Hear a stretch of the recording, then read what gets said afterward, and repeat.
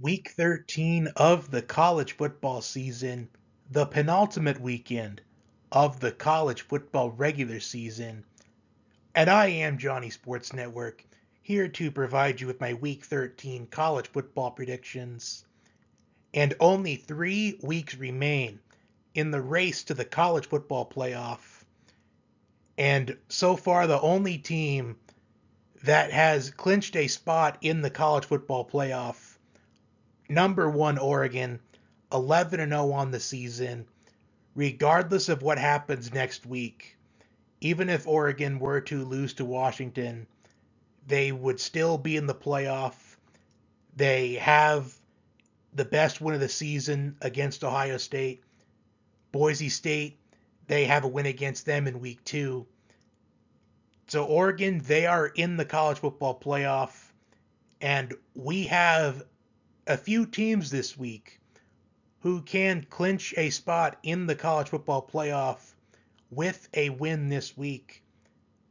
The 7 games on the docket: Ole Miss and Florida, Vanderbilt and LSU, Alabama and Oklahoma, Penn State and Minnesota, BYU and Arizona State, Army and Notre Dame, and closing things out with the game of the week, a top 5 showdown in the horseshoe, Indiana and Ohio State. Without further ado, let's get to the Week 13 college football predictions right here on the Johnny Sports Network. Game number 1 on the docket this week: Ole Miss and Florida. Florida upset LSU at home last week, and they are at home again in the Swamp. Can the Gators pull off an upset for the second consecutive week? Florida, they have exceeded expectations, in my opinion, as they had the toughest schedule going into the season. And a lot of people were only expecting Florida to win maybe only 3 games this season, maybe 4 at the most.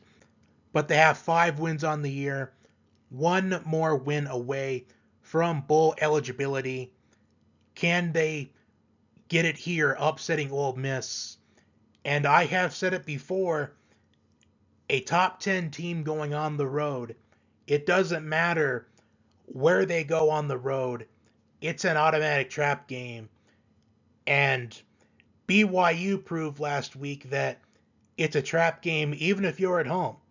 So every single game for top 10 teams in the month of November, a trap game, whether at home or away. But Florida, they are going to have their hands full against this Ole Miss offense. Not only is Jackson Dart third in the FBS in passing yards with 3,409 on the year, they are second in total offense, averaging 539.5 yards per game. They're scoring 40.7 points per game on average, which is fourth in the FBS. They're also fifth in the FBS in scoring defense, only giving up an average of 12.9 points per game. While Florida, they are 98th in total defense. And the defense was on the field last week for Florida for 41 minutes and 43 seconds. And despite that, they were resilient and they pull off the upset. And also the offensive line for Florida is going to have their hands full. As Ole Miss, they have 46 sacks on the year, which is first in the FBS. I do think Ole Miss, they will overcome this trap game and they will win. I am curious to see how competitive a game Florida will make this. As Florida, they have been competitive a few times this season. They've exceeded those expectations, and last week it was a much needed win. I do think that may have kept Billy Napier around for at least another couple of seasons, but I think Ole Miss wins this week. Vanderbilt and LSU. Vanderbilt has been one of the many surprises in this college football season. I do think a better team than their 6-4 record does show. Their worst game of the season was against South Carolina a couple of weeks ago, and they go on the road to take on an LSU team that is on a 3-game losing streak. Quarterback Garrett Nussmeier for the Tigers, he's 7th in the FBS in passing yards with 3,126 on the season. Both of these teams, they are in the top 20 in time of possession. LSU is 15th, Vanderbilt is 17th. And LSU's biggest problems this season has been their inability to stop running quarterbacks. Diego Pavia has 628 rushing yards on the season with 5 rushing touchdowns on the year.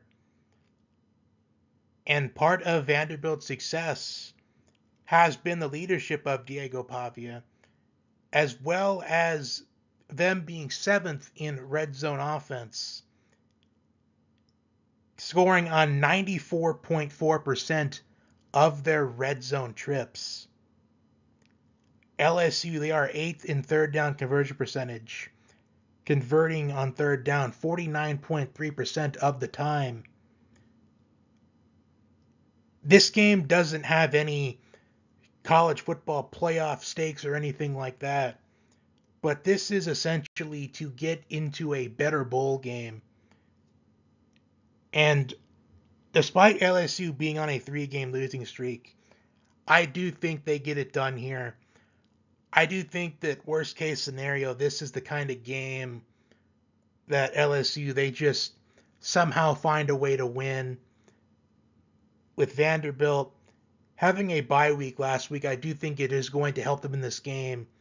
But I do think they will provide another valiant effort, but I think they will fall short. And LSU gets the win, they get back into the win column. Alabama and Oklahoma. Alabama, one of the many teams who are in control of their own destiny. A win this week against Oklahoma and a win next week against Auburn in the Iron Bowl, and a Missouri win against Mississippi State or Arkansas, and Alabama will be in the SEC championship game. This week they take on an Oklahoma team that has had a really disappointing year. Oklahoma in their debut season in the SEC, it has been a disappointing one and one to forget, as they are still looking for that 6th win for bowl eligibility.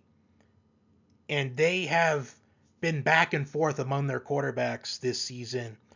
Are we going to see Jackson Arnold or Michael Hawkins Jr. at quarterback for the Sooners in this matchup? I genuinely don't think it is really going to matter who starts at quarterback for Oklahoma, even though this is an automatic trap game for Alabama. Oklahoma just hasn't proven to me this season they are capable of pulling off an upset of this magnitude. Even though Oklahoma defensively, they could stay in the game, as they are 23rd in total defense this season, allowing an average of 319 yards per game. They are 15th in first down defense. So if they can win at the line of scrimmage on early downs, then there is a chance for the Sooners. But I just don't know if Oklahoma is going to have the offense to win this game. Alabama, they are 32nd in total defense, allowing an average of 324.7 yards per game. 10th in scoring defense, only giving up an average of 16.9 points per game. They're 30th in total offense, averaging 438.2 yards per game. They're 8th in scoring offense, averaging 39.5 points per game. And Alabama is also 4th in turnover margin. And Oklahoma, they have allowed 41 sacks this season, the second most in the FBS. As much as upsets are inevitable in November, I just don't see an upset here. Oklahoma, they just had too disappointing of a season for me to be convinced that they have what it takes to pull out this upset. I am going with Alabama in this game. I do think Alabama, they should win convincingly, but we'll have to wait and see if that is indeed the case. But I am picking the Tide in this one. Up next, we have another trap game, Penn State and Minnesota. I do think this is a win and you're in game for Penn State.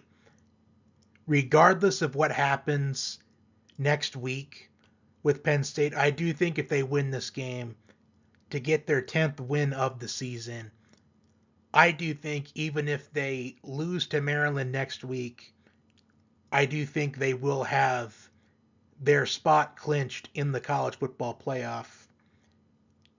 Penn State, they are fourth in total defense, only giving up an average of 272.6 yards per game.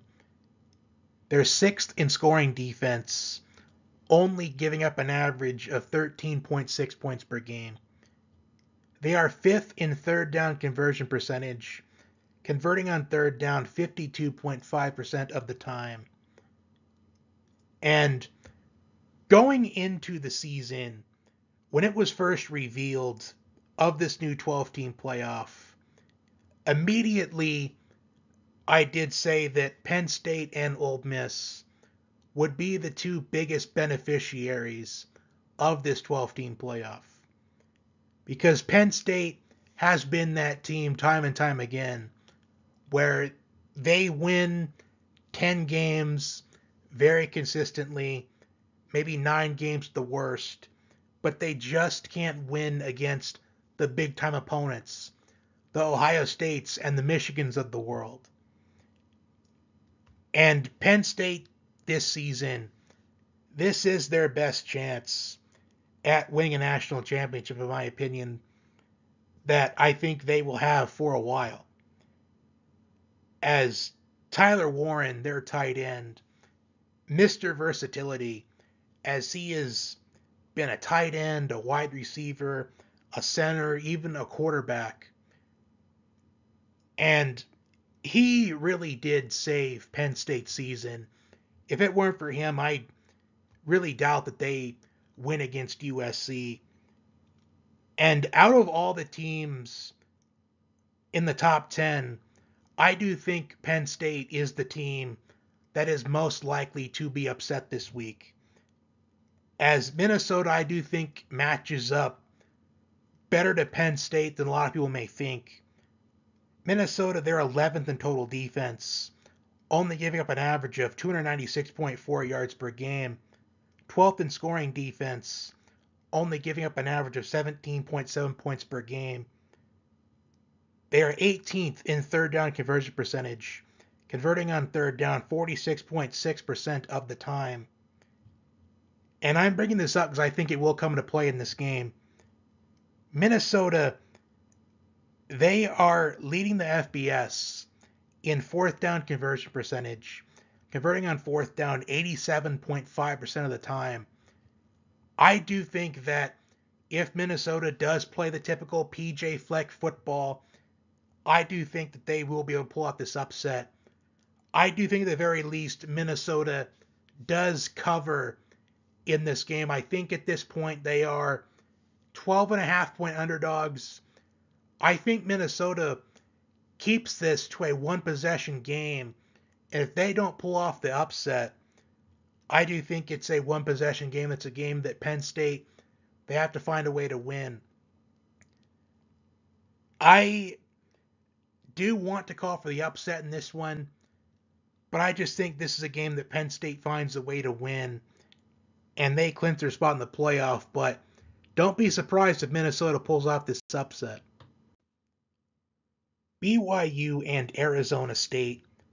BYU looks to respond after losing their first game of the season last week at home against Kansas, a Kansas team that I have felt is a much better team than what their record shows. As the deal with Kansas this season has been their inability to win the one-possession games. And BYU, they held their own defensively. It's just that their offense, they could not produce enough points to win the game. And a turnover on special teams is what made the difference in that game. And they go on the road to take on a very underrated Arizona State team. Running back Cam Skattebo, 1,074 rushing yards on the season, 11th in the FBS.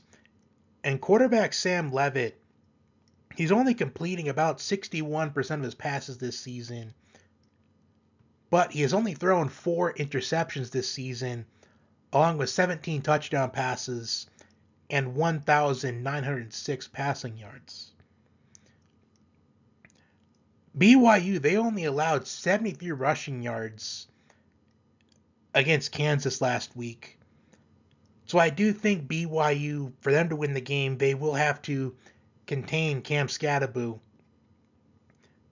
And BYU, they kind of ruined my plans this week. As I was going through the Week 13 schedule, trying to come up with the 7 best games this week, as soon as Arizona State upset Kansas State, which I had called, by the way, I did say if Cam Skattebo did play in the game, Arizona State would win, because his status was in question until game time. As soon as Arizona State won, it was clear that they were going to be ranked in the top 25. I'll be surprised if they're not in the top 25 in the committee rankings tomorrow night. As I was watching the BYU Kansas game, I felt like with the way it was going, it was looking a lot like the game against Utah the week prior. It was, okay, BYU, they're going to find a way to win this game in the final 2 minutes of this game, and BYU is going to survive in advance, and they'll go on the road against Arizona State the next week. And Arizona State or BYU was going to be my upset pick of the week. But now Arizona State is favored by about 3 to 4 points, which I understand why they are. And maybe even if BYU, if they found a way to win against Kansas, maybe Arizona State, they're probably still favored by maybe 1.5 or 2 points. I'm curious to see how far BYU drops in the committee rankings tomorrow night. I'm going to pick Arizona State to win this game, even though it's not an upset since Arizona State's favored. Considering the rankings are concerned, this would be considered an upset. This is essentially a playoff game, as whoever loses this game is going to be eliminated from playoff contention. I'm going to go with the underrated Arizona State team against a BYU team that I have found overrated for weeks. Army and Notre Dame. Army looks to stay undefeated, stay in the college football playoff race as the automatic non-power conference qualifier, and they look to shock the world, looking to upset Notre Dame in Yankee Stadium. While for Notre Dame, I'm not 100% certain if they would be officially in the college football playoff with a win. I am about 98% sure if Notre Dame were to win this game, they would be in the playoff. But if they did lose to USC next week, I'm not sure how the committee would feel about that when you consider the fact Notre Dame is not in a conference. For Army, quarterback Bryson Daly, 1,062 rushing yards on the year, 14th in the FBS. While Riley Leonard, in Notre Dame's 7-game winning streak since the loss to Northern Illinois, 1,468 passing yards, 12 touchdown passes, and only 2 interceptions, and also 562 rushing yards and 12 rushing touchdowns. Army averages nearly 335 rushing yards a game. Notre Dame, they are 43rd in rushing defense, allowing an average of 126.2 rushing yards per game. Army is second in time of possession. So will Army be able to extend drives against Notre Dame? While Notre Dame, they are third in scoring defense, only giving up an average of 11.4 points per game. They are sixth in total defense, only giving up an average of 277.1 yards per game. Army, they are second in scoring defense, only giving up an average of 10.33 points per game. They are fifth in total defense, only giving up an average of 273.9 yards per game. I do think a lot of people will think that this is going to be a lot like the Navy game against Notre Dame a few weeks ago, where Notre Dame, they won very convincingly. And a part of that is early turnovers for Navy really did them in that game. I do think if Army, if they can play clean football and not turn the ball over, not give Notre Dame any extra chances, then I do think they have the chance to shock the world. Army, they have no fear. They do not fear any opponent. I do think Army, they keep this game close. But I think at the end of the day, Notre Dame, they get the job done in a game that I think Army is going to be in it from start to finish. I just don't think Army is going to pull out this upset. I just think, worst case scenario, it's a lot like Penn State against Minnesota this week. They somehow find a way to win, but they still get the job done. I am picking the Irish. Closing things out with the game of the week, Indiana and Ohio State, a top 5 showdown in the horseshoe. A win and you're in the playoff, regardless of what happens next week and the week after that in conference championship weekend. Indiana, they had a bye week last week, so they have had 2 weeks to prepare for this Ohio State team. And they also did sign an extension with head coach Curt Cignetti. For Indiana, this is the biggest game of the season. Not only that, but perhaps the biggest game in school history. While Ohio State, they did have a 31-7 win over Northwestern last week in Wrigley Field. However, they looked really sluggish to start the game. Perhaps they were looking ahead to this Indiana team.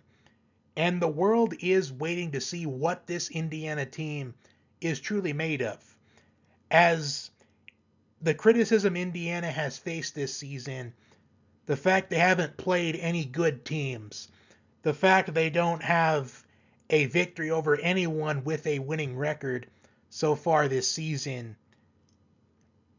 that is part of the reason why people have mixed feelings about this Indiana team. Yes, they have been winning games, but the criticism people have is who they're against, which you can't fault Indiana for winning against who they're scheduled to play.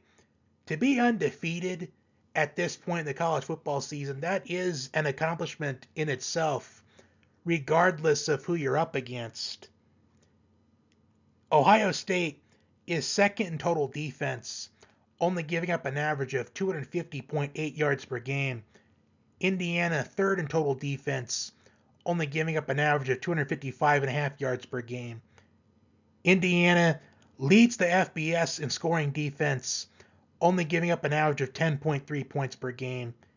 Indiana, seventh in scoring defense, only giving up an average of 13.8 points per game.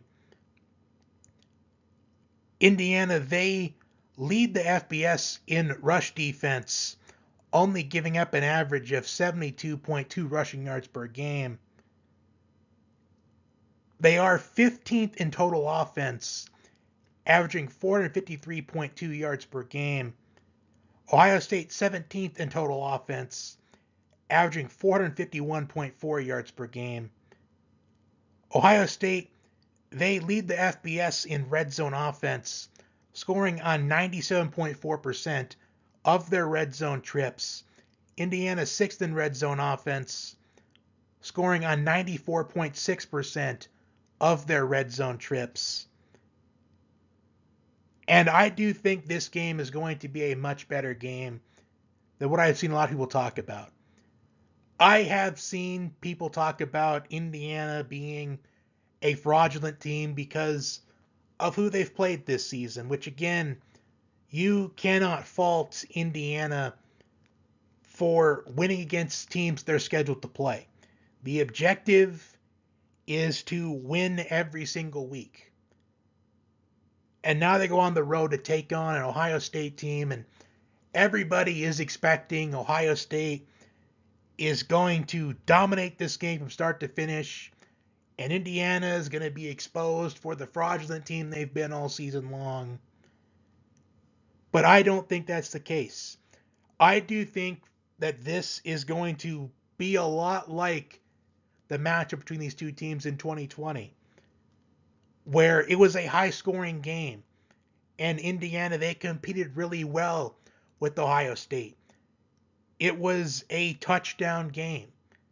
And if one or two things went differently in that game, Indiana, they probably would have won that game.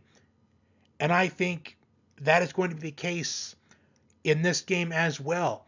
I think Indiana, they're going to take full advantage of having the extra week to prepare for Ohio State. At the end of the day, though, I just feel there are too many playmakers on this Ohio State offense for Indiana to handle at the end of the day. I think that Indiana, they do make this a game, but at the end of it, I just feel Ohio State is going to win this game. But if Indiana does win this game, then I do think they are going to finally get that respect that they do deserve, in my opinion. As Indiana, they've been the biggest surprise of the college football season so far. And Indiana, they just need to win either this week or next week to clinch a spot in the playoff, which I do think they'll get it done one way or another. Either they pull off the upset this week and shock the world, as they are nearly 2-touchdown underdogs, or they win next week against Purdue, a one-win Purdue team on the season. But as I've mentioned, just too many playmakers on Ohio State's offense, I feel like, for Indiana to pull off this upset. And that will do it for my Week 13 college football predictions. Like, share, comment, and subscribe. For those of you that tune in for the NFL predictions for Week 12 will be up tomorrow. For those of you that don't, enjoy the games this weekend, and I hope to see you back next week for Week 14 rivalry weekend. Enjoy the games this weekend. Until next time, remember, Vegas is always watching.